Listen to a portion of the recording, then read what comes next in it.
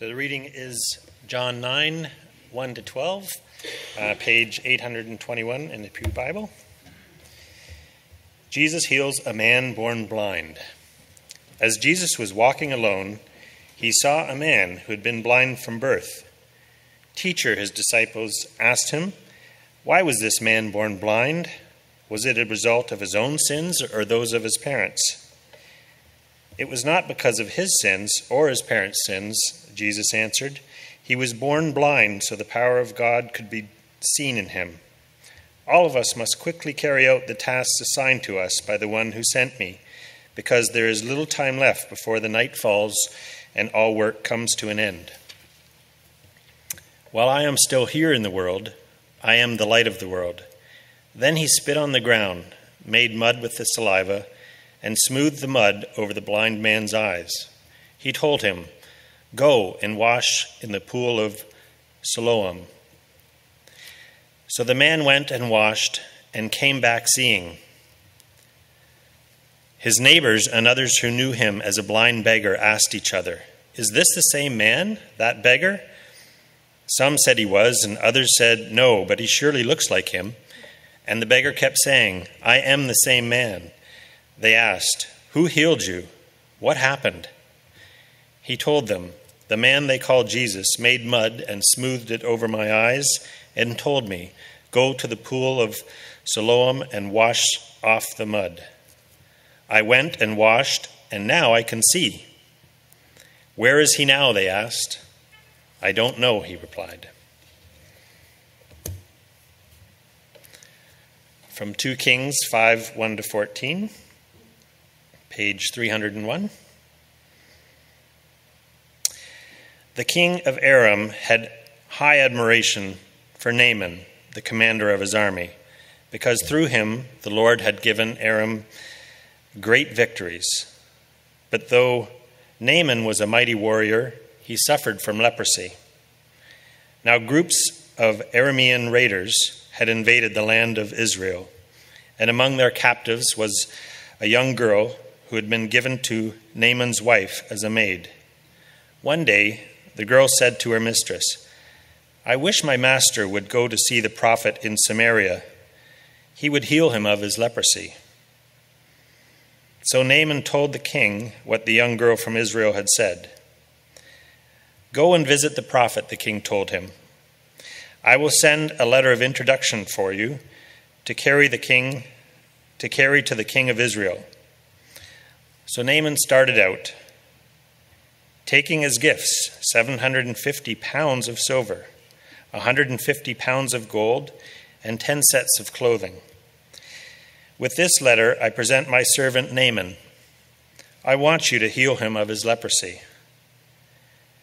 When the king of Israel read it, he tore his clothes in dismay and said, "This man sends me a leper to heal? Am I God, that I can kill and give life? He is only trying to find an excuse to invade us again."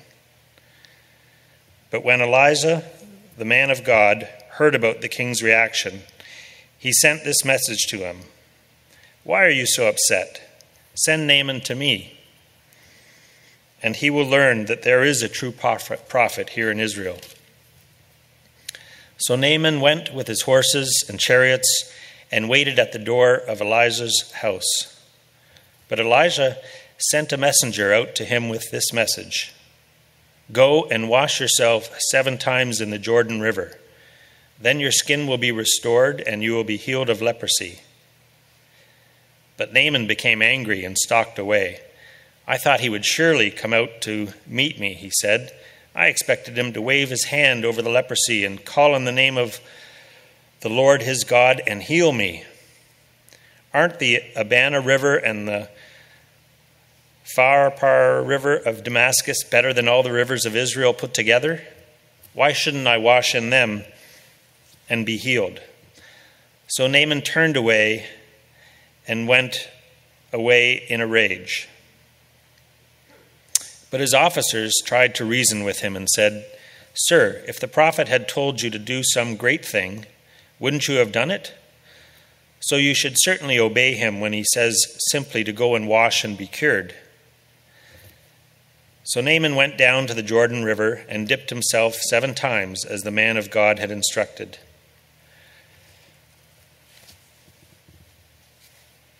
And his flesh became as healthy as a young child's, and he was healed. Amen.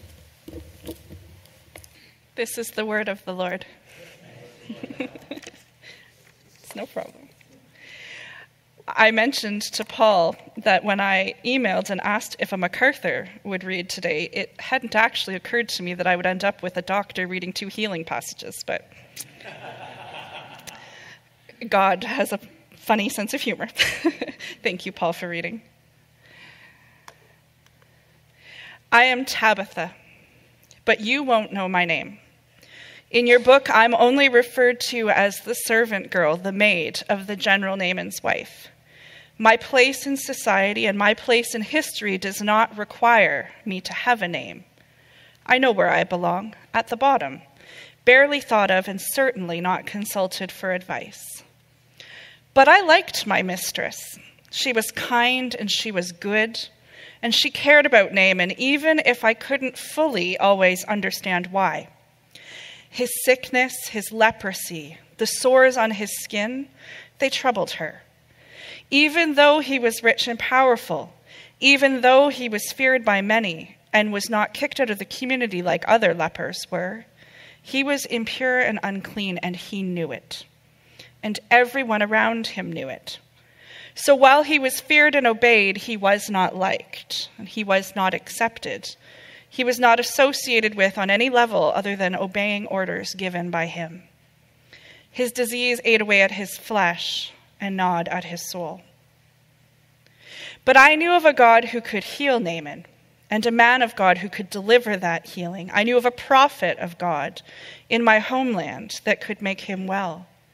But who could I tell, and how could I tell them? If I told someone, why would they even believe me, and would they even hear me? And if they did, and they went, and no cure was received, what would happen to me? It weighed heavily on my mind for weeks. It consumed my prayers and my thoughts. But finally, I got up the nerve to speak. One night as I helped my mistress, I spoke up. She was surprised, I could tell, but she thought deeply about what I said because the next day she began asking me questions. When I learned that Naaman was going to see the prophet Elisha, I was surprised, I was relieved, I was nervous. But surely if God had given me the courage to speak, he would deliver a cure. Only time would tell. This morning we are starting a series for the summer on forgotten stories. Stories that are in the Bible, that have been included for some reason under the inspiration of the Holy Spirit in the scripture that we refer to and look to for revelation of God and his acting in the world. And while we often go back to the same familiar stories, we must believe that all of the stories of scripture are there for some reason. And so, prompted by an article entitled Weird Stuff That's in the Bible, and there is some weird stuff, I've chosen some stories for us to look at and to ask, what is it that God might be saying to us today through the inclusion of these stories? And so through the perspective of that question, we're going to tackle some of these forgotten stories of the Old Testament. So just purely out of curiosity, how many of you sort of recognize the story of Naaman? Oh, good. You had good Sunday school curriculum. When we did it in Sunday school a few years ago at St. Andrews, the children loved it. And for ages, when we would go for the church picnic at a farm where we could swim, they would say, "Look, I'm Naaman!" And they'd go 7 times in the water and come out. They were delighted about it. The story of Naaman is a good one because it really speaks to the human condition and the ways of God in using unexpected people and the wholeness that he brings about. At its core, the story of Naaman is about three things. First of all, it's a story about entitlement and power and pride. Naaman is a powerful man, a general. He commands authority and respect, and he is given authority and respect.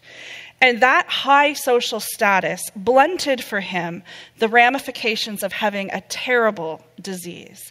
Now, in the Old Testament, particularly, and in the New as well, when they refer to leprosy, it is not necessarily meaning Hansen's disease, which is what we modernly call what is modern day leprosy, where bits fall off and things. But leprosy was a collective term used for all kinds of lesions and boils and sores and skin diseases that were contagious, right? Communicable.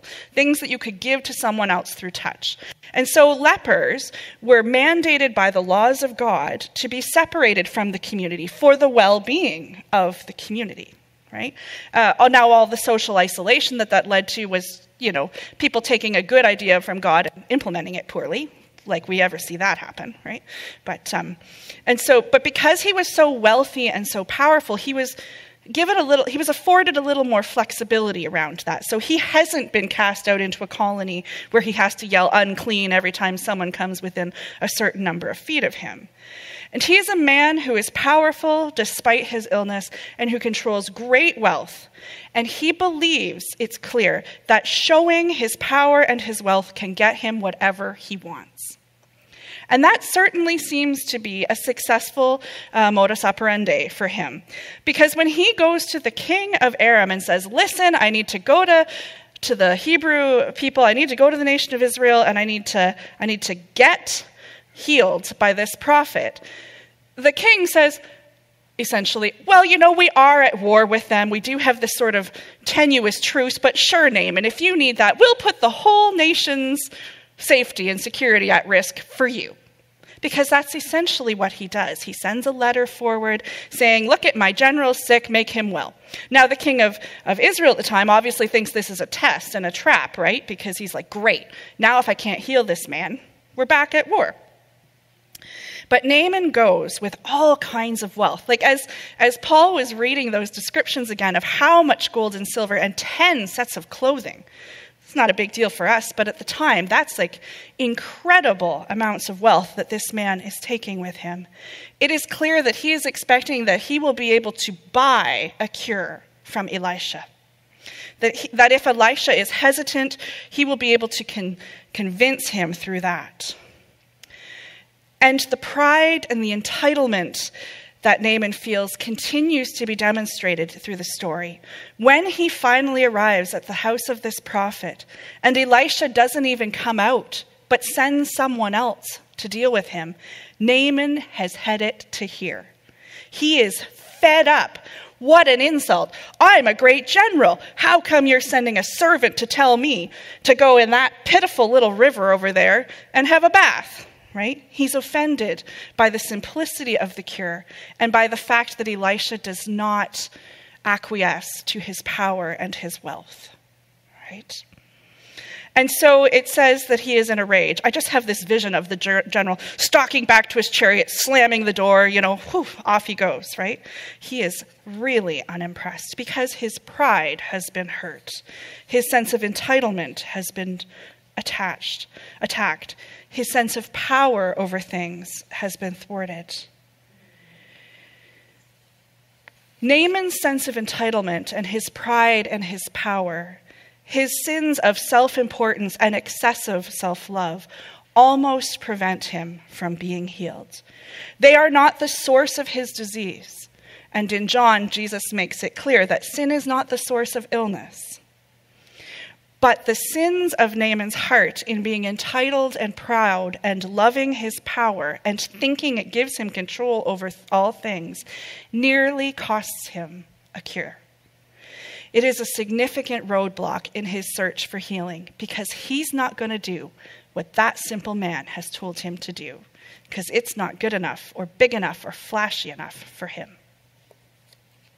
And so this story is very much about the entitlement and the power and the pride of Naaman. But this story is also about unlikely heroes, or more specifically about how God uses unlikely people to bring change in our lives and in the world.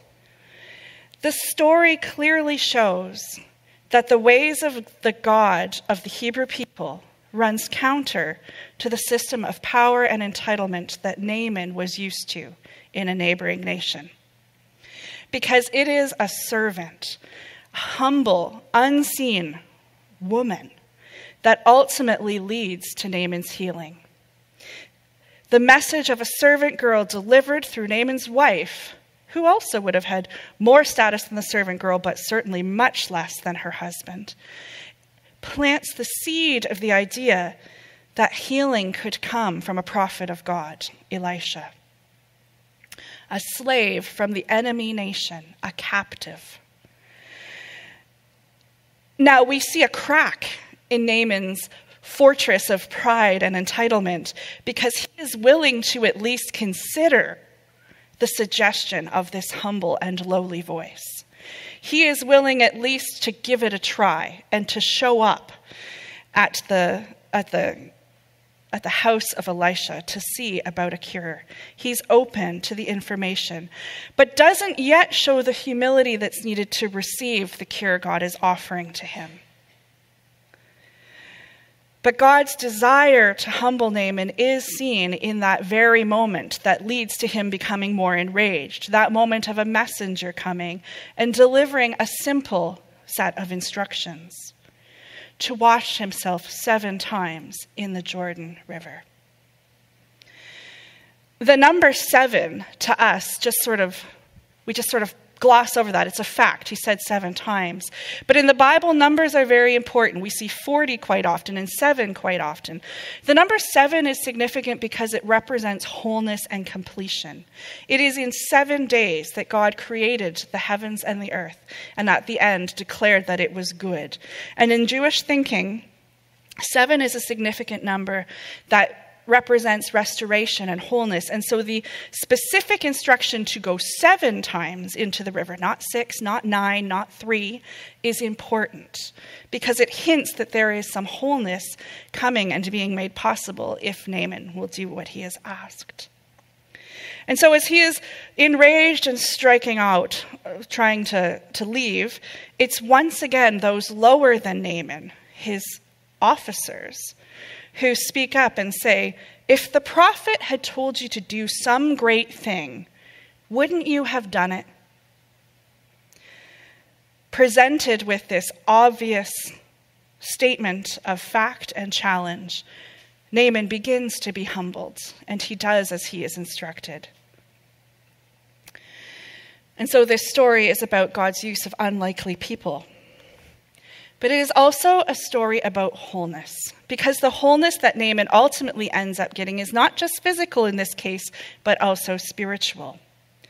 The healing that Naaman receives comes from a humble and unexpected source and requires him not only to hear the message of this source, but to follow it. His comments about the Jordan River are interesting. Often when we think of a river, we think of a great, big, wide river. If you've been to Richardson's or any of the parks in the area, the Saugeen is quite a wide and fairly impressive river. I mean, you can see the other side, but it gets quite deep in the center. It's a nice, big, healthy river. Or if we think of the Amazon, it's a massive, wide, beautiful river. But the Jordan, this is part of the Jordan River. Wow. Are you feeling a little underwhelmed?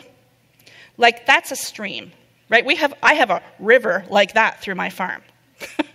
We didn't even have a name for it, right? And so Naaman is not only insulted that the prophet won't come out, but this is to be the source of his healing, this kind of sad little stream that they call a river. It's a desert nation. What does he want? And so he's quite indignant that he should not have to do this because there are greater and more impressive rivers where he lives. But he does, in humility, get into that river. And frankly, in that spot, would have had to basically lay down and splash water on top of himself if he was going to dip 7 times. But after immersing himself 7 times in the Jordan River, the scripture says his flesh became as healthy as a young child's, and he was healed. And so in verses 15 to 19, which Paul didn't read because I didn't ask him to, we hear that this is the response of Naaman. I'm going to start at verse 15. Then Naaman and his entire party went back to find the man of God, Elisha. And they stood before him, and Naaman said, I know at last that there is no God in all of the world except in Israel. Now please accept my gifts. But Elisha replied, As surely as the Lord lives whom I serve, I will not accept any gifts. And though Naaman urged him to take the gifts, Elisha refused. Then Naaman said, All right, but please allow me to load 2 of my mules with earth from this place, and I will take it back home with me. From now on, I will never again offer burnt offerings or sacrifices to any other god except the Lord. However, may the Lord pardon me in this one thing. When my master the king goes into the temple of the god Rimmon to worship there and leans on my arm, may the Lord pardon me when I bow too. Go in peace, Elisha said, and so Naaman started home again. Naaman, having realized that he has been cured in this unexpected way, through the humility of receiving it, confesses a newfound faith in the God of Israel, and offers the wealth of his bounty not as a payment now, but as a gift of thanks. In his actions, Elisha makes it clear that God's power is not for sale to the highest and the wealthiest and the most influential bidder. It is a free gift of grace. Naaman returns to Aram a different man with a bunch of dirt to remind him of the transformation that he has had. And so this story is about entitlement at the beginning, the working of God in humble ways in the middle, humility and wholeness at the end. So the question becomes, what do we take from this story for ourselves? And I think our first attempt at answering that begins with, where do we find ourselves in this story? Do we relate most with Naaman, sure that we can have whatever we like, whenever we like it, and yet in need of healing and wholeness on some level? And if we find ourselves there, what is it that blocks us? What entitlements do we have? What sense of power or pride gets in our way? Or do we find ourselves in the place of the slave girl or the officers, knowing that something great can be achieved if we would speak up, but being unsure about how to or if we should share information that we have? Or do we find ourselves in the place of the prophet Elisha, ministering to the needs of others and pointing glory back to God, doing our best to demonstrate God's love and grace can't be earned but is a gift? Or perhaps, because if I answered this honestly, we find ourselves in all 3 of those places, depending on the hour and the day and the week and the month. The good news is that wherever we find ourselves, in the place of Naaman, the slave girl, or the prophet Elisha, we can know that God is there with us, leading us and directing us if we will pay attention. Another way to approach this story is to ask ourselves, what is the good news that we find in this story? We often read in the Bible, in the New Testament, the gospel according to Matthew or Mark or Luke or John, which is really a way of saying the good news according to those people. And what is the good news according to Naaman? What is the gospel in this story? I believe it is that liberation from sin will look different in each of our lives, but is something that God delights in giving. God can transform us even in our proudest and most self-important and self-sufficient moments if we will humble ourselves. The good news of Naaman for us in this story is that none of us are beyond God's transformation if we open ourselves in humility to receive it.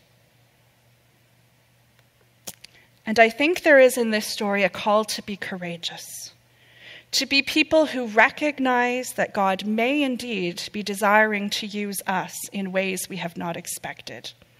I'm sure that the girl whom I named Tabitha for the sake of interest did not wake up thinking, today I'm going to save the General Naaman by speaking the truth. I'm quite sure she never expected to play that role. And I'm quite certain that the officers didn't think, today we're going to challenge our general and put our lives at risk because why not? I'm positive that was not what they thought. And yet God presents to each one of us all kinds of moments to speak truth and cure and wholeness into the lives of those we love and know, into the culture in which we find ourselves, to be unlikely agents of God's good news. And it is my hope and prayer that for myself and for you, we will be people who recognize and follow God in the moments when he asks us to do unlikely things and to be his unlikely voice in the world. That we would be courageous like the slave girl and officers and offer cure and help and wisdom for the benefit of others. And that in all of this, we would do so with humility as we ourselves seek healing in all of the places that we need it, being willing to do even the simple things God asks in order to receive that healing. It is my prayer that this will be so for each one of us and for us as a community. Thanks be to God. Amen.